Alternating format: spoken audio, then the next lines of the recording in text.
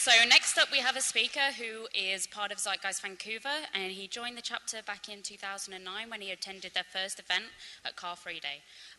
Since then he's basically become the main media spokesperson and has appeared on local radio stations such as CFox, which he did with Peter yesterday amongst previous interviews, CKNW and CBC, and he's also been on national television such as CTV and CBC again.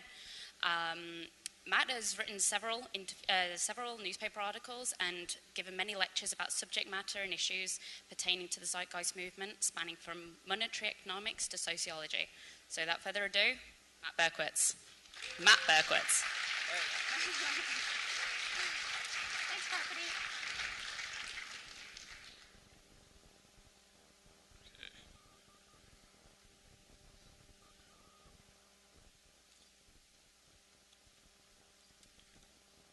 Hello, everybody. So, I want to discuss some issues seldom discussed in the Zeitgeist movement. These being certain sociological and psychological elements that directly relate to the value system inherent in a resource-based economy. The overarching theme involves examining what would comprise a relevant or sustainable value system. Along the way, I'm going to be focusing on different psychosocial myths, such as our society's ideas about competition, human nature, and free will. We need to understand that a society's integrity is only as good as the values that support it, and in an inherently unsustainable economic system, we're going to witness a corresponding set of unsustainable values. So, in examining this issue, we must first ask how we would determine whether a particular value system is sustainable. By sustainable, I mean that the system can be preserved for the benefit of all the world's people. And by value, I mean simply a principle of preference. So like any scientific hypothesis, we must put it to test. Does the value actually constructively contribute to society as a whole, or is it holding us back? For example, our overconsumptive society values the constant acceleration of consumption of the Earth's resources. Now, it doesn't take a genius to see the invalidity of this. The world of imbalance is the result of such a value, amongst others. It is likewise unsustainable for everyone to want a 40-bedroom mansion, as this would be a tremendous waste of resources and is really a violent disposition due to the depriving effect it has on others. In the market system, people think this represents freedom. It's not. It's irresponsibility in regard to the intelligent management of the Earth's resources, which is what is needed to have a sustainable society. The dominant economic value of the capitalist market system, whatever you want to call it, is essentially any activity that promotes the turning of money into more money for private money possessors. This value masquerades as freedom, as semantically empty or loaded this term may be. And any proposition that obstructs this money sequence process is denounced as blasphemy in our current socio-economic system. Religious institutions similarly preach inherently unsustainable and irrelevant values as they ignore environmental feedback in favor of faith-based, metaphysically oriented beliefs that are void of any critical thought or scientific inquiry.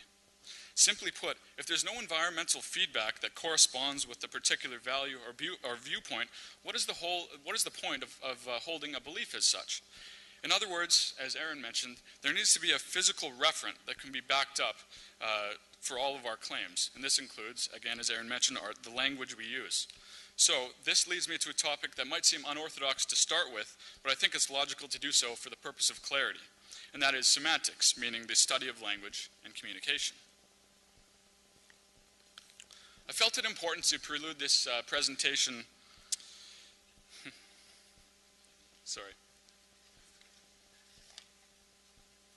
I felt it important to prelude this presentation with a look at our language, the problems it can pose on effective communication, and the issues it can pose on effective communication. First thing I will likely mention, as Aaron mentioned again, is the need for a physical referent to back up all of our language. The languages we used to communicate with were developed hundreds of years ago and are subject to interpretation. Perhaps nowhere is this clearer than in the Bible, with more than 34,000 offshoots of Christianity. The study of semantics is not something the majority of us pay attention to.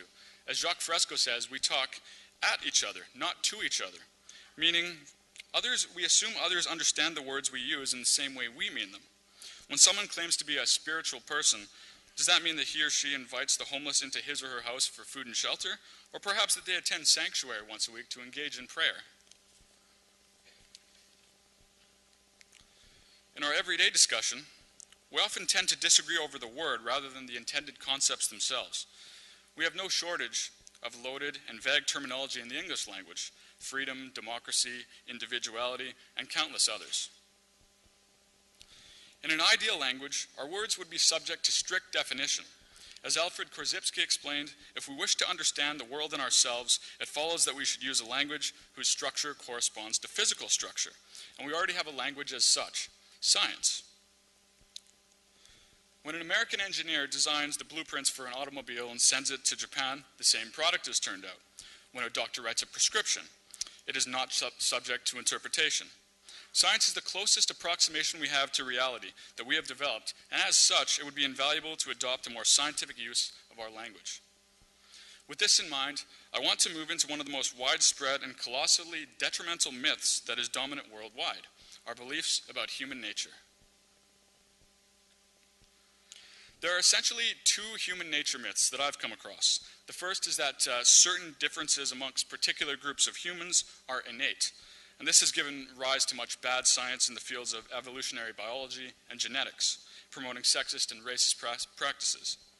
And the second is that particular characteristics are an inevitable part of being human. I do think most people are sincere about their assertion that humans have a fixed human nature. If we examine the historical record of the human species, we find an endless series of wars, power abuses, and corruptions.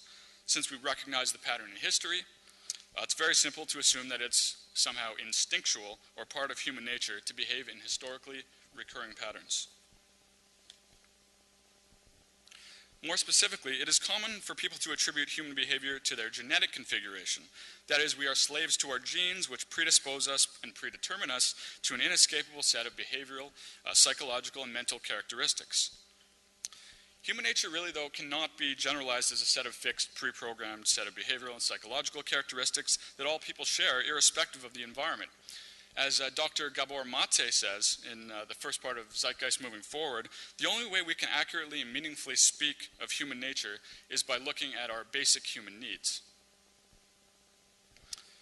On the one hand, if our basic human needs are met, meaning the bare necessities of food, water, shelter, clothing, to the psychological support, which is really no less important, we can more so expect human beings to develop into caring, compassionate, and socially aware individuals. But on the other hand, if these basic human needs are not met, which is the overwhelming majority of cases within our present society, we get a different set of characteristics that matches this environment: greed, violence, insecurity, and countless other psychological distortions. Also, the word instinct really is an empty idea, and this word essentially needs to be eliminated from our vocabulary and understanding about human behavior. People use the word when they cannot account for the source of a behavior or biological response. The word instinct masks this ignorance, exactly the same way in which free will is used to mask ignorance about the choices we make or the sources of them, and in which God is used to explain a lack of knowledge with how the universe operates, broadly speaking. Rather than using these words, our disposition should be to find the mechanism that's actually responsible for the behavior. Physiologist Jacques Loeb condemned the use of the word instinct back in the early 20th century when conducting research on animal and plant tropisms, meaning biological responses to environmental stimuli. I will get back to this point later. And James Gilligan, in his book Violence, likewise condemns the word, explaining similarly that it's a cop-out excuse to explain behavior. Now, the first part of Zeitgeist Moving Forward addresses this thoroughly, and we're showing parts of it tomorrow. So I will focus on a few sources not discussed in the film. Dr. Robert Sapolsky, who's featured in the film, wrote a book called The Trouble with Testosterone, in which he documented the essentially negligible effect that hormones have between the wide spectrum of behavioral responses that human beings elicit, including passivity versus aggression, irrational emotion versus logic, and so forth. So we cannot explain, for example, the differences between the sexes by hormonal balances. Rather, we have genes that produce proteins which can be switched on or off by triggers from the environment. In other words, neurochemicals in the brain do not instruct us how to behave. They set propensities which must be triggered by the environment. Sapolsky uses numerous case studies, including studies with baboon troops. There was an incident among a troop he studied where the alpha males in a competitively oriented troop were killed off. The result was that within a few months, the competitive tendencies in the troop died off. And whenever new baboons were introduced to this troop, it took about 6 months to learn that competition was not a viable method of interaction. This simply reaffirms that it is the environmental conditions that produce behavioral tendencies like competition, which I'll go more into later. In a fascinating lecture that examines the roles of genes and environment on our behavior, biologist Dr. Bruce Lipton explores the newest available evidence on this classic nature-nurture debate. Since the 1950s, the view of biological determinism that genes control our behavior and emotions has maintained dominance in many scientific circles. What this has led to is a feeling of powerlessness and lack of responsibility for changing ourselves. If you're a victim of your genes, why even bother to try to change yourself? It's inevitable, right? Then came the Human Genome Project, which ran from 1990 to 2000 in an attempt to determine the DNA responsible for the complexity of human functionality. The original presumptions about genes serving as a blueprint for our behavior resulted in the estimate that there is one gene for every protein in our body. And at the same time, or at the time, the estimate was 100,000 proteins. So that means 100,000 genes. And then there's regulatory DNA that controls other genes estimated at a minimum of 40,000. So that's 140,000 genes. In 2001, the results were released, showing there were only 34,000 genes, only about 25% of the original estimate, which means the remaining genes that were expected to be found do not even exist. Biologist and Nobel laureate in physiology, David Baltimore, reflected on the implications of this finding. Unless the human genome contains a lot of genes that are opaque to our computers, it is clear we do not gain our undoubted complexity over worms and plants by using many more genes. So, with all this research, we should ask ourselves, why do these superstitious beliefs about human nature persist? To address this, we should ask another question. Who benefits? That is, who in society would want to perpetuate this dogmatic belief that humans are innately any such way? Human nature arguments are used as a way to silence dissent of the status quo. Any such criticism of the established way of doing things in society is rendered immediately invalid because it supposedly has been legislated by nature. It's just the way it is and we can't do a thing to change it. This brings me to one of the most powerful myths of Western culture. Our values revolving around the topic of competition. Stemming from ignorance about human behavior, many people assume competition to somehow be an unavoidable, inescapable part of human nature. The implications of this claim are that no matter what environment we're raised in, it's somehow immutably programmed into us to compete. Let's suppose for a second that this is true. If competition were somehow an innate human trait, why on earth would we be spending so much time raising and training people to behave this way? You would think that there would be no need to do so if it were somehow genetically or otherwise imprinted in us from birth. Of course, no evidence is ever cited to support this, only conjecture and uneducated speculation. For example, people often twist and pervert the process of natural selection into the idea of survival of the fittest, which is wrongly assumed as a Darwinian notion. The phrase survival of the fittest was later coined by a right-wing political theorist named Herbert Spencer, who tried to corrupt Darwin's thinking to his own predefined political views. Darwin spoke about natural selection, which simply means the organism or species that can best adapt to a changing environment will be more likely to survive and reproduce. However, that doesn't actually specify competition as a mechanism. On the contrary, often the avoidance of competition or the deliberate intention to pursue cooperative strategies increases the chance that an organism or species survives. On the flip side, mountains of evidence can be uncovered that refutes our society's myths about competition, that competition is inevitable, that it's more productive than cooperation, that it's more enjoyable, and that it builds character. Likely the best book I've found on the subject was written in the late 1980s by sociologist Alfie Kohn, who wrote a book called No Contest, The Case Against Competition. I really cannot recommend this book enough. Easily one of the best I've read, and I would say mandatory reading for those interested in the zeitgeist movement. The author's research that reveals the social cancer that is competition is invaluable, and I want to address some of the most important research described in this book and its social implications, relating it back to the idea of sustainable values. The back cover reads, of the book, contrary to the myths with which we have been raised, Kohn shows that competition is not an inevitable part of human nature. It does not motivate us to do our best. In fact, the reason our workplaces and schools are in trouble is that they value competitiveness. Rather than building character, competition sabotages self-esteem and ruins relationships. It even warps recreation by turning the playing field into a battlefield. No Contest makes a powerful case that healthy competition is really a contradiction in terms. And because any win-lose arrangement is undesirable, we will have to restructure our institutions for the benefit of ourselves, our children, and our society. The first myth about competition being a part of human nature is usually asserted by those who have not bothered to understand the environmental conditions that may be responsible for this competitive behavior. And of course, as is nothing new to those in the movement, competition is imposed upon us in nearly every aspect of life, it seems. From the need to compete against our fellow classmates in schools for grades is essentially inevitable in the labor force, for the need to compete for jobs, to the playing field, to corporations having to compete with one another for market share, to governments battling one another for economic dominance. All of it is provably destructive in one way or another, and this multitude of influences can help explain why competition is so deeply ingrained within our culture and why it may seem like it's an inescapable part of human nature to compete.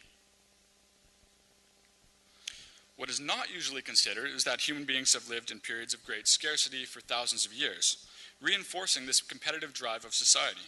This is essentially inevitable in a scarcity-oriented environment. The same reasoning can be applied, for example, to a pack of lions which must fight amongst themselves for the limited amount of food in their environment, not because of some immutable genetic configuration. So, logically speaking, if scarcity was eradicated, as is possible in a resource-based economy, to provide access to goods and services without a price tag, we should expect a different set of behaviors and values that correspond to this environment, one that is free of competition and all other monetary-related symptoms, and instead allows large-scale cooperation. Sociologist Philip Slater offers an interesting insight. He says, "Scarcity is spurious. It now exists only for the purpose of maintaining the system that depends upon it, and its artificiality becomes more palpable each day." To quote another, anthropologist, Marshall Salins, "The market industrial system institutes scarcity in a manner completely unparalleled and to a degree nowhere else approximated, where production and distribution are arranged through the behavior of prices, and all livelihoods depend upon getting and spending. Insufficiency of material becomes the explicit, calculable starting point of all economic activity." By the end of the No Contest book, Kohn has presented hundreds of scientific studies to debunk all of these age-old myths surrounding competition. The following are some examples. One research study involves taking a group of people and instructing them to perform a task. Half of them are told, see if you can figure this task out. The other half are told, this is a contest with a prize awarded to whomever wins and does the job better or faster. Study after study after study across gender, ages, culture, find that the people who compete do an inferior job. Another group of studies involved David Johnson, a professor of social psychology at the University of Minnesota. He and his colleagues reviewed all the studies they could find on the subject from 1924 to 1980. The vast majority of the studies found that children learn better when they work cooperatively as opposed to competitively, while only a few found no significant difference. The more complex the learning task, however, the worse children in a competitive environment fared. A 1983 study of 310 laboratory technicians by Dean Josvold here at Simon Fraser University in Vancouver and his colleagues found that subordinates who worked for a competitive leader were largely dissatisfied with their jobs. The motivated employees were those whose bosses were cooperatively inclined. That finding nicely complements with this professor's other research, who has shown repeatedly that cooperation in the workplace translates into much better decision-making and higher productivity. So, why would this be? Why does competition translate into a more destructive environment for which to be creative and efficient at whatever the task might be? Firstly, competition makes us anxious, which interferes with concentration. Second, the ability to share talent and resources, as would be possible in a cooperative strategy, disallows us to learn from one another. And third, maybe most importantly, trying to win distracts us from the task at hand. We're forced to focus on beating others rather than to work together to maximize performance and achieve excellence.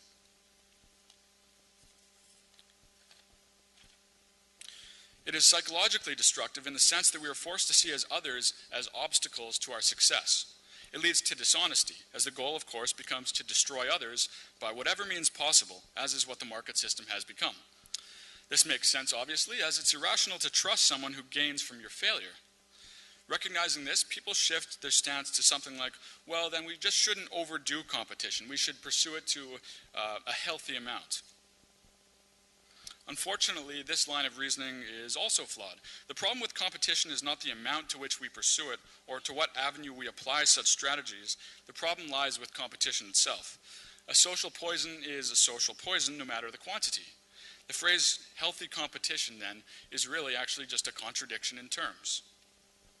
So, enough about the destructive effects intrinsic to competition. Many people claim that competition is enjoyable and as such is enough to warrant this sort of recreational activity. Firstly, the problem with such a claim is that it's not compared to anything. Another problem is that people are hardly exposed to cooperative sports or other cooperative games in a robustly competitive culture, so they can't accurately judge competitive games against anything else. Dozens of studies have been carried out to determine whether competitive games are more enjoyable to cooperative games, assuming people are exposed to both. Overwhelmingly, in fact, most boys and essentially all girls, once exposed to cooperative games, preferred them over competitive games. A good exercise I've found is to simply think of cooperative games we were raised to play as children and see if we can even think of any. The fact that most of us cannot should show how deeply indoctrinated we are as a culture to this mindset. Competition is, of course, profoundly destructive in our economic system from just about every angle imaginable. This is essentially the context in which the Zeitgeist movement has discussed its detriments, from the planned and intrinsic obsolescence and thus waste that is produced due to the need to create a multiplicity of products to compete for market share, to the artificial scarcity, to the ever-widening income gap, and the list goes on and on. It is, of course, claimed that competition is an incentive mechanism to get people to perform their best. As I mentioned briefly already, studies repeatedly reveal that people generally do an inferior job when working in a competitive culture or competitive structure. And if we step outside our current economic and political system and frame things from within a resource-based economy, this would resemble a truly cooperative framework. If scientists got together to share knowledge and information to build the best computer possible, then it would just be done, without the need for corporations to each hire a group of scientists to compete with each other, hoarding patents and unable to share ideas. Again, I'll go more into the science of motivation soon. The implications of this understanding is that our schools, our workplaces, and in fact our entire economic system are predicated on a motivational structure that is backward. And it, of course, walks in tandem with the monetary system structure. Back to competition, the research clearly suggests over and over that competition is a social cancer, always, not just a lot of the time or most of the time. And it's simply another reason we must remove the monetary market structure for the social well-being of everyone. Going back to the issue of sustainable values, valuing competition as anything other than a wholly destructive force within society would seem an unsustainable value to hold then, as all the research clearly demonstrates. In sports or any type of competitive game, we're well aware of how badly it feels when you lose, but few pause to reflect on the psychological ramifications of winning. You feel a strong high, you gloat for a while, and then you come down. In fact, you crash down and you need more of it, precisely like building up a tolerance to a drug. And even sitting on the sidelines, we're envious of the winners, and feel contempt towards the losers, and we're suspicious of everyone. The emotional needs that we attempt to meet through competition are actually exasperated by competition. They make us more dependent. They make our self-esteem more contingent on competition. Bringing this back to the topic of human nature, to show that any quality is part of a fixed human nature would entail demonstrating that that particular quality is exhibited to the same degree in all environmental circumstances, which holds no ground for competition, and as far as I know, has not been done for any specific human behavior, really.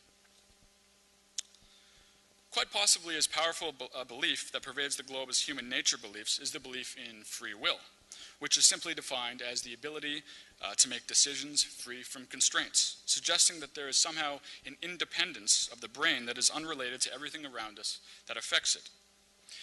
Now, I'm aware that this is an extremely contentious subject, as the existence or absence of free will calls into question a myriad of other beliefs and traditions that many people cling to, spanning across religious, political, and legal institutions and the entire monetary system itself. So let's delve into it. What do we know? Well, we don't usually attribute other natural phenomena, like storms, tectonic plate movement, growth of trees, or the ocean's tidal movements, to free will, no matter their unpredictability, since we understand that they are the result of a chain of causes and effects strictly obeying the laws of physics. So if our desires and choices are likewise the result of natural law, then the notion of free will is to be discredited. If our minds are merely brains containing electrochemical signals, as they certainly appear to be to neuroscientists, then we have no free will.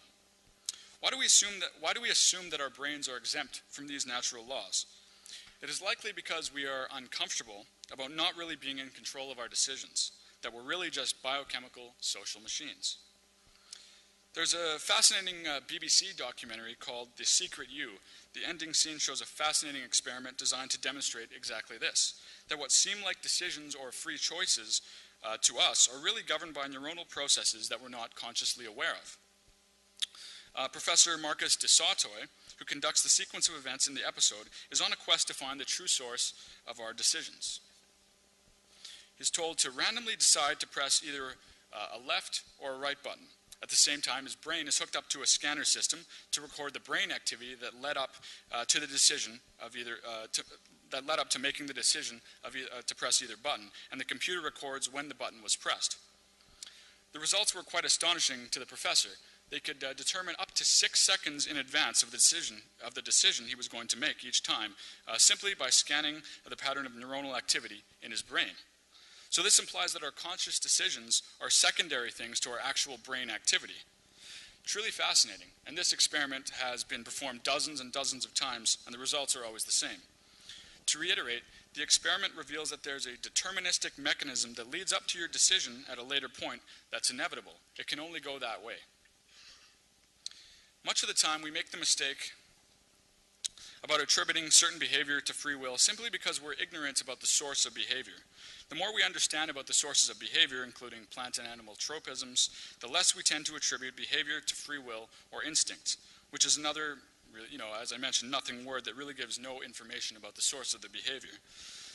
Jacques Loeb's work, as I mentioned, is wonderful to look at for this issue, specifically his book, The Mechanistic Conception of Life, which still holds much value even after all these years. All of Loeb's work with the word instinct was eventually thrown out, and he said there are certain patterns of behavior we haven't yet been able to decipher. Let's hunt them out. Let's try to find the mechanism that generates the behavior. Free will is akin to the God of the gaps type arguments. You can't just squeeze free will into the gaps, into whatever gaps we have in our understanding because you want it there. In short, your brain's decision-making circuitry in your frontal lobes controls your choices.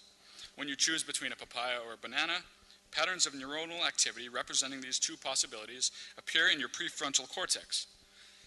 Copies of each pattern grow and spread at different rates depending on your past experiences and sensory impressions. Eventually, the number of copies of one pattern passes a threshold, and you pick either the papaya or the banana, or buy the Honda or Toyota, or travel to Paris or Barcelona. I've been going through another book called The Myth of Free Will, compiled by Chris Evatt, which is a compilation book of about 50 academics across many fields of science, giving their take on the issue. A great point made throughout the book is that people seem to intellectually reject the idea of free will, yet they live their lives as if it exists. Meaning that while we logically understand it's an unscientific idea, we haven't yet been able to incorporate this value into our value system. Which brings me back once again to the idea of sustainable values. If we were to really understand and embrace the reality of the myth of free will, there would be immense implications for society, not only in how we perceive ourselves and our fellow human beings, but in the very structure of society itself, which again would suggest that the absolute need for radical reform to a resource-based economy. So the implications would be as follows. We can no longer blame people or get justifiably angry at people, since they are just a product of all the environmental forces they've been exposed to combined with their biology. We must entirely reform how we treat aberrant behavior. Aside from the powerful case for the need of reform of the prison system by people like Dr. James Gilligan, the legal and prison systems operate with the assumption that criminals are individually responsible for their actions and that it is the person that must be punished, rather than the environment that created them that must be radically altered.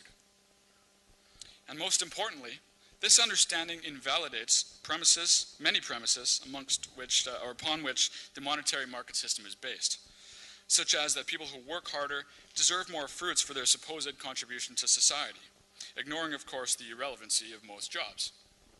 People's efforts can only be as good as their environments permit them to act, so why would we reward something that they cannot help?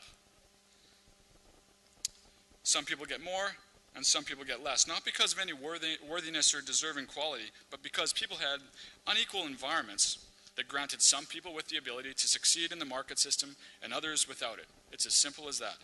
And this leads me to the next topic, of which is an implication of the prior two myths being understood, our beliefs about what motivates human beings. This needs to be wholly reevaluated if our values are to be sustainable and consistent with what science has demonstrated to us. One of the most common reactions by those new to the resource-based economy concept is to assert that without the monetary system, people will lack the necessary incentive that drives people to persevere in our current socioeconomic model. I want to examine the relevant evidence about what truly motivates human beings. Do this, and you'll get that. These 6 words summarize our society's doctrine for raising children, teaching students, and managing workers. The monetary system has engraved this idea into society so deeply that an inordinate portion of the population believes that the monetary incentive is an effective mechanism. Many claim that if there's no money, humans will just lie around and be lazy. This is just sad. First of all, the most powerful contributions to society came from those who were truly interested in social progress, not detached monetary gain, such as Einstein, Galileo, Newton, the Wright brothers, and Tesla. As stated by sociologist Philip Slater, the idea that everyone wants money is propaganda circulated by wealth addicts to make themselves feel better about their addiction.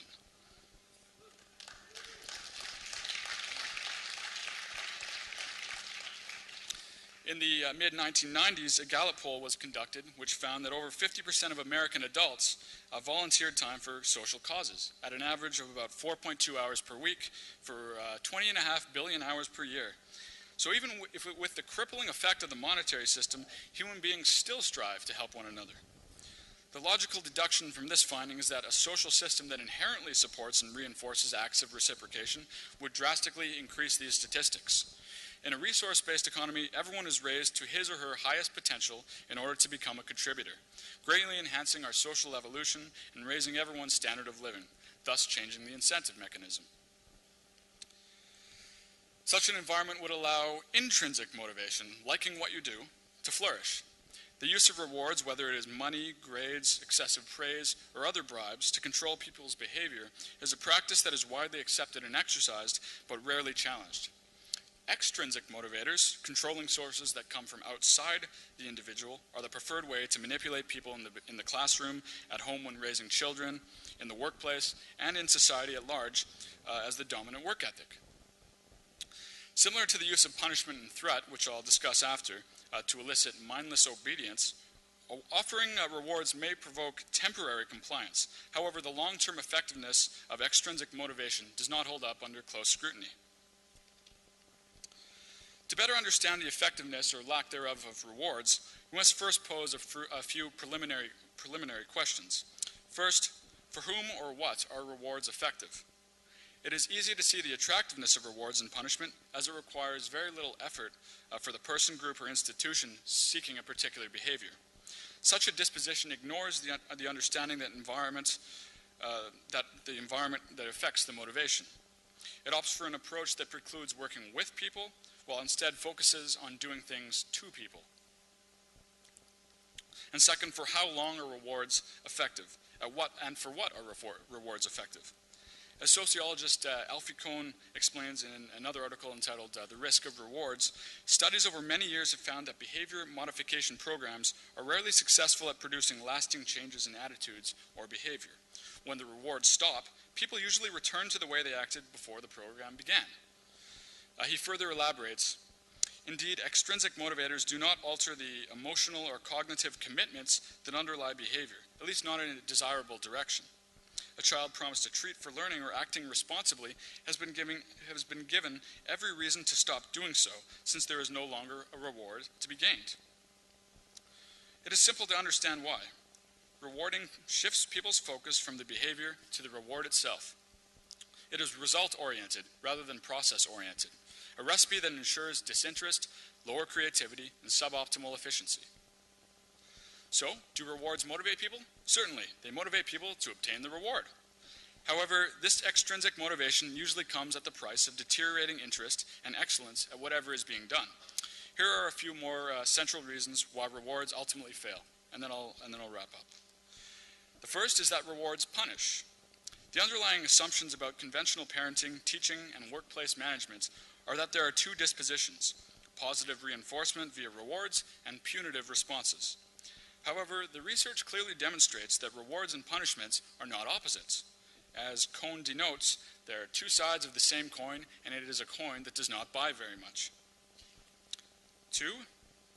Rewards destroy relationships. Rewards connote by their very definition the disruption of cooperative learning, and they are most destructive when made artificially scarce. When only a few children in a class are awarded gold stars, everyone's turned into a competitor, an obstacle to others' success. The same logic can be applied to classes where students are graded on a bell curve. Similarly, when collective rewards are offered, a person or group is much more likely to be blamed as the person responsible for the failure to obtain that reward in question, thus rupturing relationships. Distrust and stress tend to flourish in such a system. And 3, rewards ignore reasons. A child is misbehaving, a worker is performing poor quality work, a student is unmotivated to learn. These are many of the situations in which we're inclined to offer rewards in order to attempt to correct what is going wrong.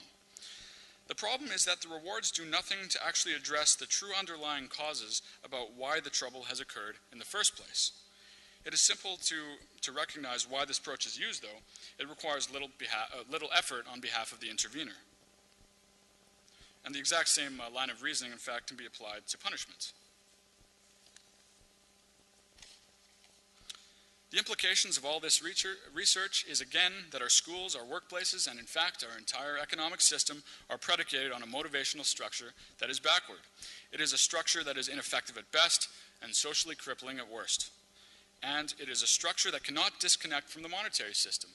Instead, it necessitates the monetary incentives removal, and is simply another reason for why the monetary system must be removed holistically.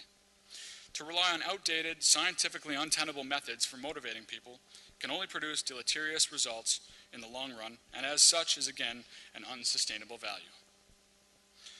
To wrap up, I have a few concluding points I'd like to make that encapsulates this talk's purpose. The first being that upholding the status quo's prescribed values while complaining about the status quo is entirely hypocritical.